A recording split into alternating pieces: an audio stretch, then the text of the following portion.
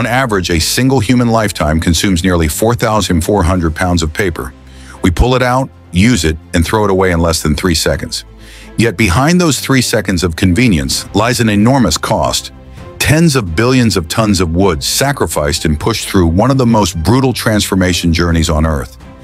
Deep within forests, tree trunks are cut down, stripped of their bark, crushed into fragments, and cooked at high temperatures to separate the fibers. That raw material then travels through massive mechanical systems, stretching hundreds of yards in length, before finally being formed into thin, lightweight sheets of tissue paper, manufactured with precision down to fractions of an inch, that we use every single day. In today's video, join the Factoran as we go deep inside modern manufacturing plants to uncover the complete industrial journey behind how a single sheet of tissue paper is made.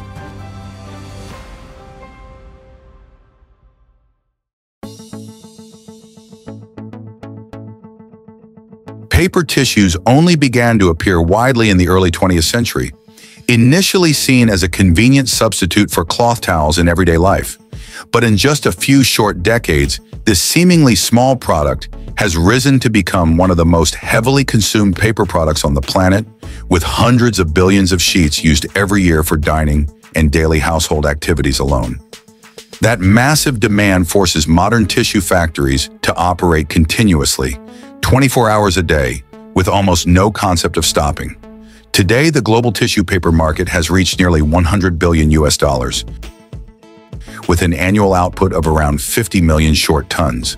That figure is so enormous that it is equivalent to nearly 5 times the combined body weight of the entire world's population. It is a scale of production that reveals how deeply tissue paper has become embedded in modern life, and how immense the industrial system behind this everyday product truly is.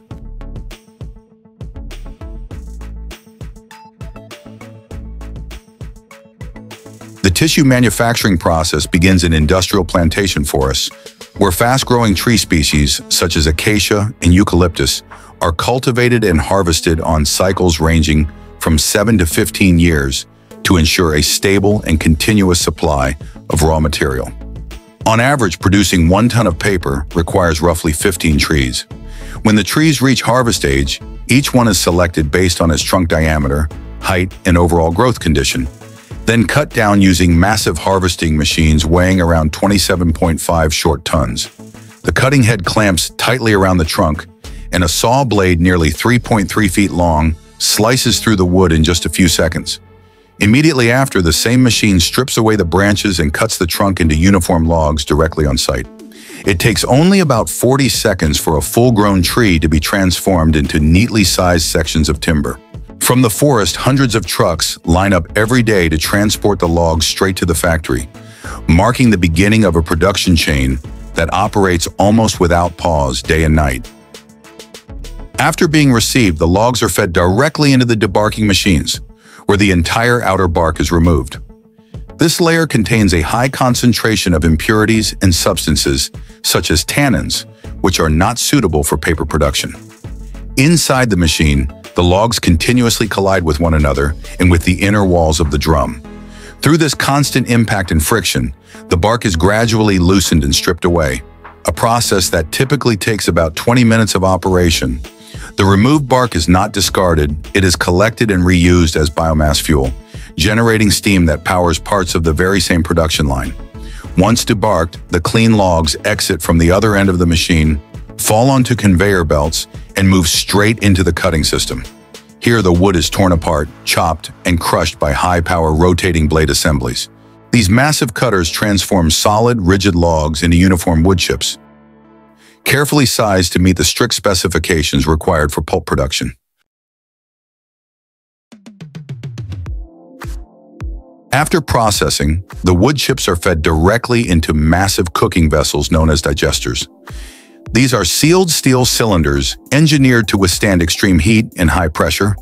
Inside, the chips are fully submerged in a chemical solution and heated to a temperature of approximately 317 degrees Fahrenheit for several continuous hours.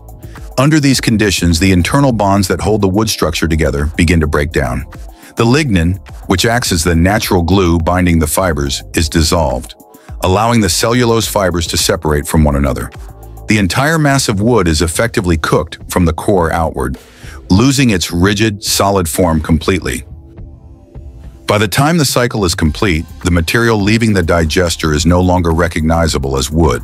It has transformed into a thick, fibrous slurry of raw paper pulp, commonly referred to as brown pulp, marking the true birth of paper at the molecular level.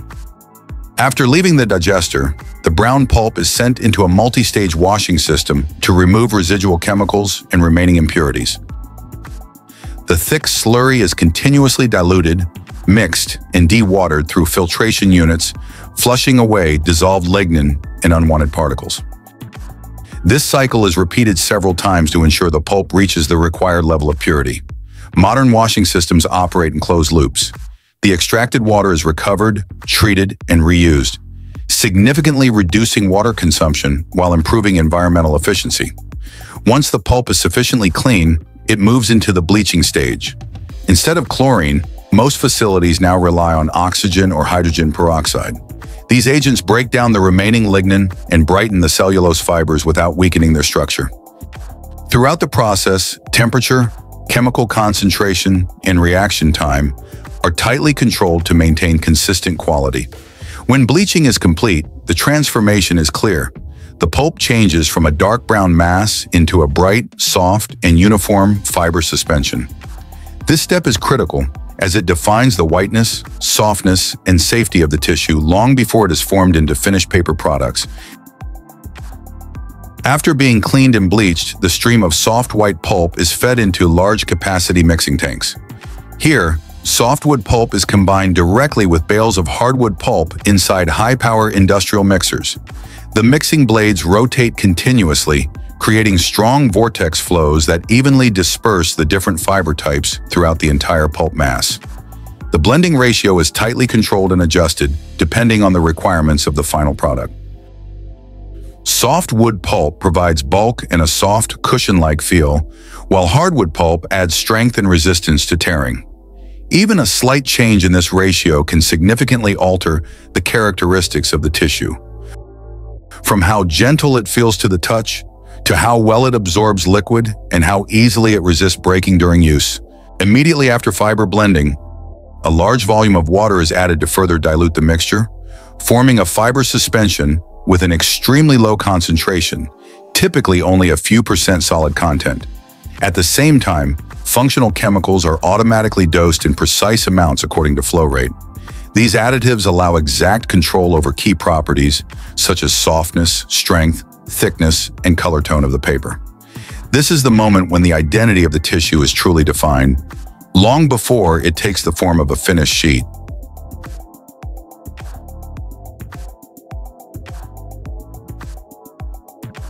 From the screening system, the purified pulp stream is pumped directly into the paper machine, where sheet formation begins. Inside the head box, the mixture of pulp, water, and functional chemicals is evenly sprayed through a narrow horizontal slot onto a moving metal-forming wire, traveling at a speed of about 56 miles per hour. At this stage, the material contains only around 4% solid fiber, while the remaining 96% is almost entirely water.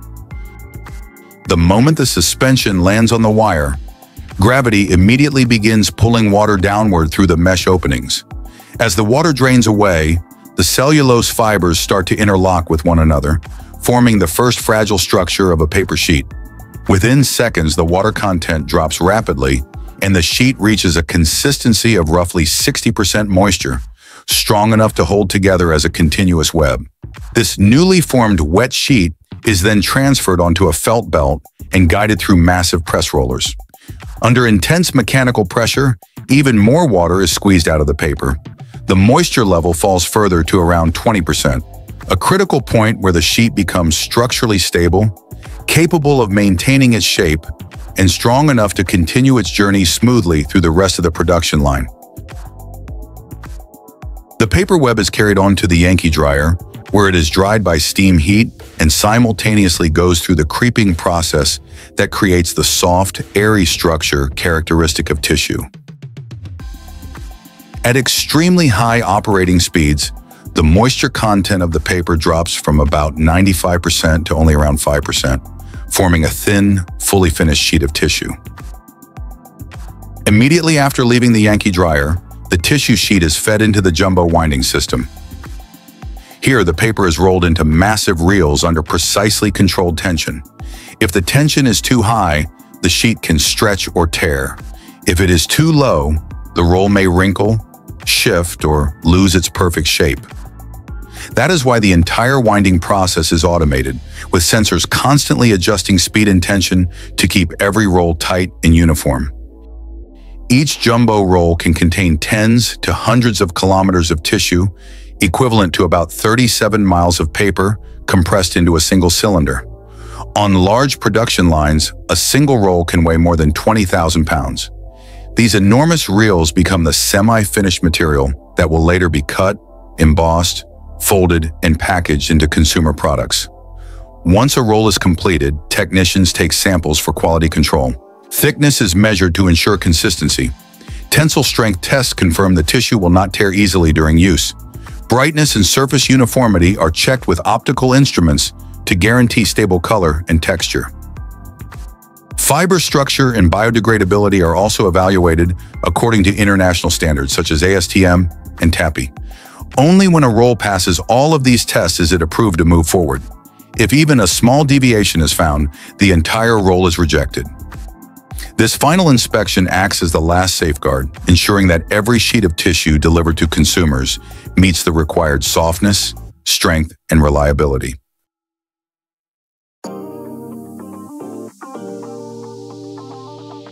From the jumbo rolls that have already passed quality standards, the paper is fed directly into the ply bonding station of the finishing line.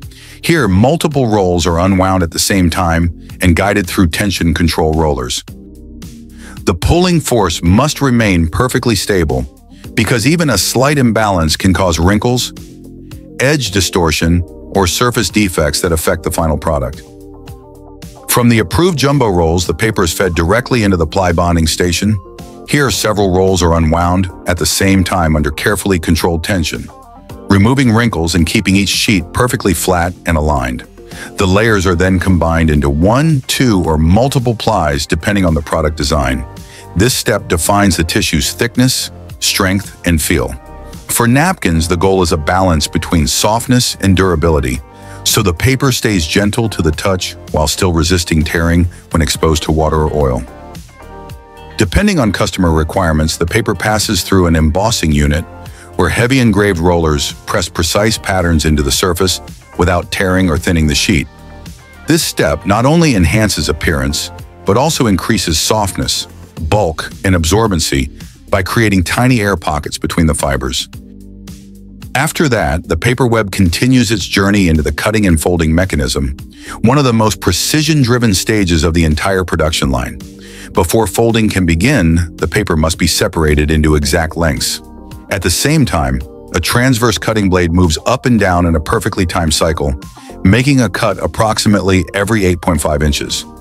Immediately after being cut, each sheet is guided straight into the inner folding system. Here, precise mechanical arms fold every sheet in half and insert it into the fold of the next one. The system operates at a speed of about 16 folds per second, creating a continuous, flowing motion that never stops. This folding method does more than stack the sheets neatly. It links them together in a specific sequence. The result is large stacks of napkins, sometimes reaching widths of up to about 5 feet, built with a smart structure that allows one sheet to pull the next into position automatically when removed. This is the familiar pop-up effect seen in napkin dispensers everywhere. What appears to be a simple motion to the user is actually the outcome of a highly synchronized mechanical process, transforming flat paper into one of the most convenient everyday products in the modern world.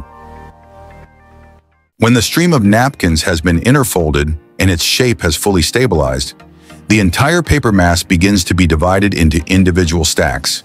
The large paper blocks, reaching widths of nearly 5 feet, are guided into the stacking station, where mechanical systems separate them into smaller stacks according to a precisely synchronized operating rhythm. Each stack is automatically counted and calibrated to contain the exact number of napkins required for each packaging specification, typically ranging from 80 to 250 sheets per bundle. After that, the stacks pass through the final cutting station, where a circular saw blade lowers automatically in a steady repeating cycle. At intervals of about 8 inches, the blade trims the paper, producing napkins with their final, finished dimensions, ready for packaging and distribution. At the final stage, finished napkin stacks enter the automated packaging line, where robotic arms wrap each bundle in a thin film and seal it with precise heat to protect against dust and moisture. The packages are then packed into cartons, stacked on pallets, wrapped for stability, and sent to storage, ready for global distribution.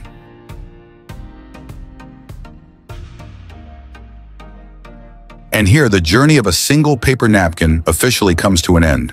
From carefully managed industrial plantation forests to the neatly packaged boxes on store shelves, every stage reflects the precision and sophistication of modern industrial manufacturing. If you found this journey fascinating, leave a comment, hit like, and subscribe to the channel to continue exploring more remarkable production processes from around the world.